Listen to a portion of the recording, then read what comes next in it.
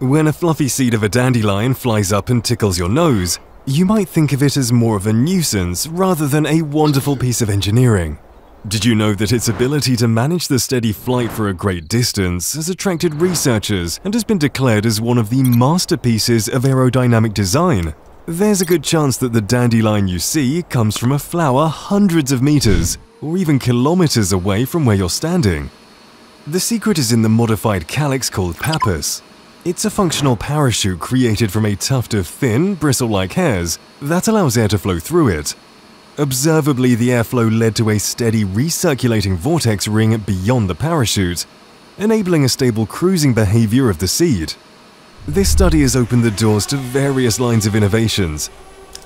Interesting, isn't it? Take more note of your surroundings. You may also find something amazing.